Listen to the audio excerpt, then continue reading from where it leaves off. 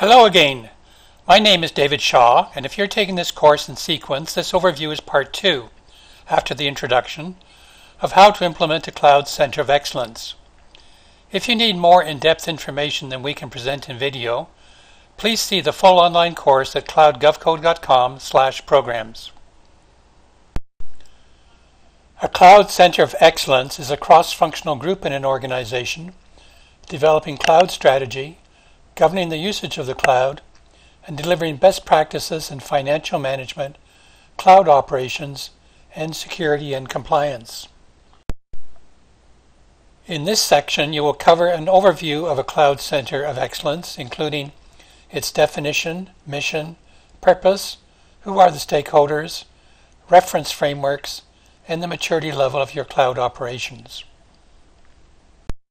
A Cloud Center of Excellence is a team that provides leadership, best practices, research, support, and/or training for cloud computing.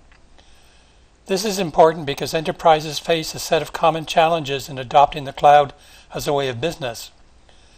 These include loss of control, staying ahead of security risks, and climbing cloud bills.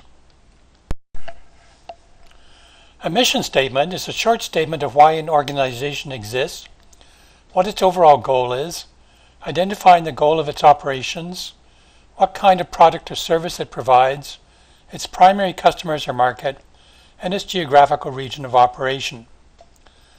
A mission statement for a Cloud Center of Excellence might be about meeting the desired outcome of the customer. For example, the mission of the Cloud Center of Excellence is to empower our development teams to deliver awesome and timely digital experiences for our customers with agility and confidence.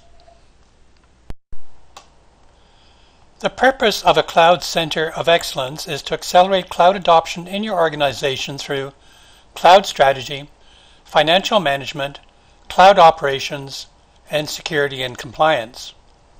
Cloud strategy includes developing a cloud roadmap, aligning cloud offerings to the larger organizational strategy, overseeing cloud usage and plans to scale, and driving momentum across the organization. Cloud strategy also includes developing reusable frameworks for cloud governance, monitoring cloud maturity, and managing the cloud lifecycle. Financial management includes financial feasibility using measures like return on investment and total cost of ownership. To enable this, it will use tagging strategies for accountability and showback chargeback for cloud services. Financial management also includes taking responsibility for continuous cost optimization, including data lifecycle management to use the most cost-effective data storage. Cloud operations includes technical feasibility, managing cloud knowledge and learning, and managing infrastructure as code. It also includes test-driven development.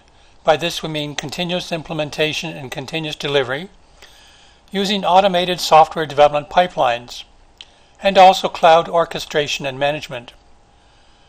Security and compliance includes privacy impact assessments, compliance with privacy regulations like the GDPR, and data and records management. It should also include vendor security assessments, vulnerability testing, and compliance with security standards such as SOC 2, ISO 27001, NIST 800, and the CCA Cloud Controls Matrix. A Cloud Center of Excellence is a cross-functional or matrix team representing several disciplines. The primary stakeholders in any organization are the usual culprits. However, the cloud team and services broker need further explanation, which we will give shortly.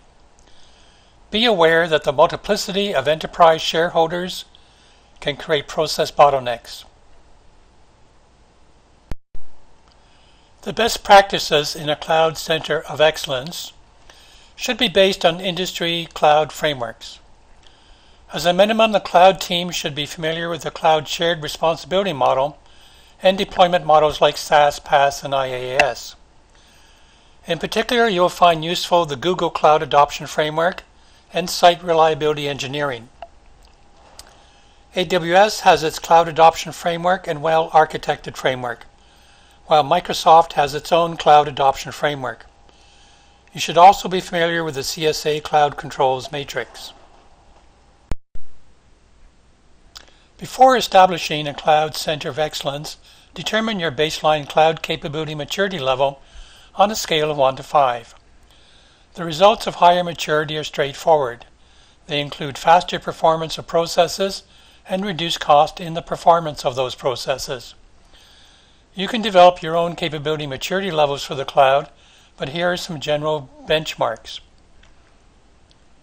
Key Level 5 characteristics are hybrid private cloud management, continuous cost optimization, an established center of excellence, and managed security from the local network to the VPC subnet in the cloud. You can find specific benchmarks and more details in the online course. This is the end of the overview of a Cloud Center of Excellence. In this module, we cover the definition of a Center of Excellence, its mission to empower development teams, its purpose to accelerate cloud adoption, the primary stakeholders, important industry frameworks, and the need to benchmark cloud maturity. If you're following this series in sequence, the next module covers how to form a Cloud Center of Excellence. For more information, see our website at cloudgovco.com.